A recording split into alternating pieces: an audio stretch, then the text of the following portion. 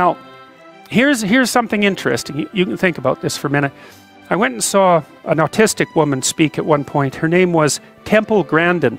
She's really worth looking up. Temple Grandin is a very interesting person. She's very seriously autistic when she was a child, but her mother and her worked her out of it so that she could be, she's very functional. She works as a professor.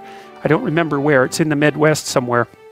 Now, she's famous not only for being a highly functional autistic person who talks a fair bit about what it's like to be autistic, but also for designing slaughterhouses across the United States. And the reason she can do that, as far as she's concerned, is because she thinks like an animal thinks. And so she doesn't, and she's identified maybe at least part of what the core problem is with autism. So the talk I heard her at was in Arizona, and it was a really an entrancing talk. She showed some really interesting pictures of animals. So what she's done is she's redesigned slaughterhouses so that when the animals enter the slaughterhouse, they go in like a spiral, basically. They can't see what's around the corner, and the walls are high so they're not distracted by anything outside. So one of the things she showed, for example, was a bunch of cows going through a standard sequence of gates, essentially, and off to the side there was a windmill spinning, and the cows would stop because the windmill, they didn't understand what the windmill was, and they'd stop. Or showed other pictures where the cows were going down a pathway too, and there was a Coke can sitting in the middle of the pathway, and the cows would all stop because they didn't know what to do with it. Or she had another picture of cows out in the middle of the field, all surrounding a briefcase, and they were all looking at the briefcase. And the cows didn't like anything that shouldn't be there and had a hard time mapping it. Now she said, here's a little exercise she did. She said, think of a church. Okay, so maybe you imagine a child's drawing of a church. It's like your standard house, like a pentagon, right? Which is basically how children draw the front of a house, with a steeple on top and maybe a cross on top of it or something like that, which actually isn't at church. It's an icon of a church. And you think about how children draw houses too.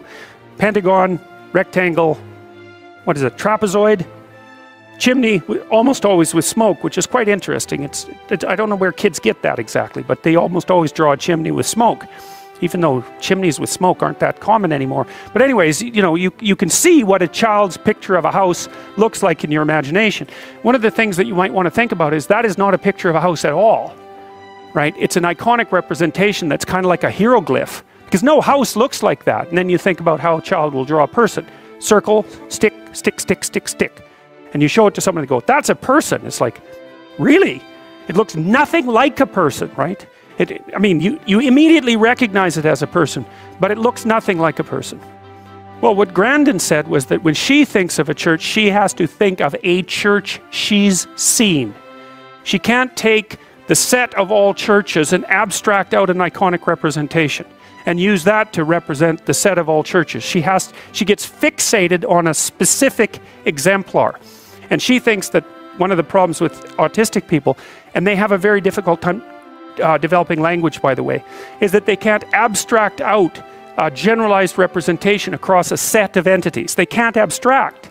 And then and of course, if you can't abstract, then it's also very difficult to manipulate the abstractions. And you see very strange behavior with autistic children, for example. So they don't like people. And that's because people don't stay in their perceptual boxes. Like a human being is a very difficult thing to perceive because we're always shifting around and moving and doing different things. Like we don't stay in our categorical box. So autistic people have real trouble with other people. But they also have trouble. So for example, if your autistic child gets accustomed to your kitchen, let's say, and you move a chair, then especially if they're severely autistic, they'll have an absolute fit about it. Because you think kitchen with chair moved. They think completely different place. Because they can't abstract the constancies across the different situations and represent them abstractly. So I made this little diagram. I made this little diagram here to kind of give you a sense of what you might be doing when you're abstracting perceptually. And so you could say, think about something that's that complicated. It's sort of my model of how complex the world is, but the world is a lot more complex than that. But the world is made out of, everything is made out of littler things, and those littler things are made out of littler things, and so forth. And those things are nested inside bigger things, and so forth. And where you perceive on that level of abstraction is somewhat arbitrary. It has to be bounded by your goals. That's the other thing, is that your perceptual structures are determined by the goals that you have at hand. I mean, some of that's not completely true, because your perceptual systems also have limitations, right? There's things you can't see or hear even if you need to. So there are limitations built in, but within that set of limitations, you're still trying to tune your perceptions to your motivated goals. And that's also very useful to think about when you're trying to understand artificial intelligence, because for human beings, without goals, there's no perception, because there's no filtering mechanism that you can use to determine the level of resolution at which you perceive. Anyway, so there's a thing made of smaller things which are made out of smaller things, and it's kind of my iconic representation of the complexity of the world. And then you could think, well, what is this? How can you see this object? And I think if you just look at it, you can detect, it's like a Necker cube, you know, those cubes that are line drawings that you can see the front of and then it'll flip to the back. Have you seen those? So this is kind of Necker cube-like, or at least it is for me, in that when I look at it, my perceptions play around with it. Sometimes I focus on the kind of cross-like shape in the middle, and sometimes I can see these other lines, and then sometimes I'll focus on that square, and sometimes I can see the little dots there, or maybe one dot, and my perceptions are going like this, trying to fit a pattern to it. And you can kind of detect that when you're watching it. And so I would say, well, you have the options of perceiving this in its full complexity, or you can simplify it. Essentially, there's lots of ways you can simplify it, but some of them are laid out there. So you take the complex thing, you make a low resolution representation of it. So that's the rough area that all those dots occupy. That's the rough area broken down to its 4 most fundamental quadrants. That might be how you would look at it if this was a map of an orchard and you were trying to walk from south to north. That would be a useful representation. This combines this and this. That's that's the highest level of resolution that you can perceive this object at. That's lower resolution than the object itself. So the first issue is, how should you look at things? Well, that's a problem that intelligence has to solve. So that's one of the problems that intelligence goes after. And then I think what happens is we have the thing in itself, and then we simplify it with a perception, and that's like an iconic representation, and then we nail the iconic representation with a word. And that's how we compress the world's complexity into something that we can manage. We take the complex thing, make it into an icon, and represent the icon with a word. And then when I throw you the word, so to speak, you decompose it into the icon and then decompose it even further into the thing, if you know the icon and you know the thing.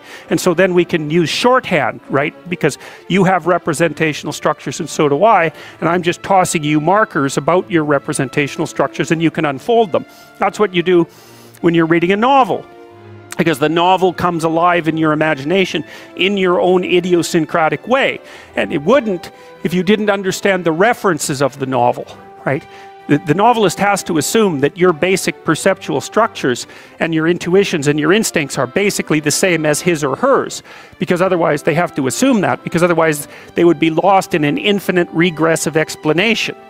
So, and it's problematic often. For example, if you start reading Victorian novels, you may find that it takes a while to get into them because the presuppositions, the expectations are slightly different, and so is the language. You have to update the representations. But anyway, so that's roughly, as far as I'm concerned, that's roughly a representation of what intelligence is doing in the world.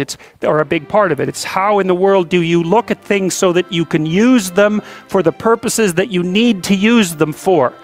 And then the next problem that intelligence has to solve, which is related, is once you've got the perceptual landscape sorted out, how do you abstractly represent the action patterns that you're going to implement in the world? So it's, how do you perceive where you are now? How do you perceive where you're going? And how do you construct up and then implement strategies that enable you to move from where you are to where you're going? So it's a continual process of mapping and movement. And so it's navigation. That's what we're doing in the world all the time, is navigating through it, because we're mobile creatures. We're navigating through it, attempting to make the world manifest itself in accordance with our wishes. And that's the fundamental problem that intelligence has to solve. And animals have their perceptions to rely on, but we have our perceptions and our ability to abstract from those perceptions multiple times and then to abstract finally into language. So we live in a very abstracted world. And it also means that we can learn a lesson in one place and generalize it across many other places, which is also something that animals have a hard time doing because they don't know how to do that initial perceptual generalization. So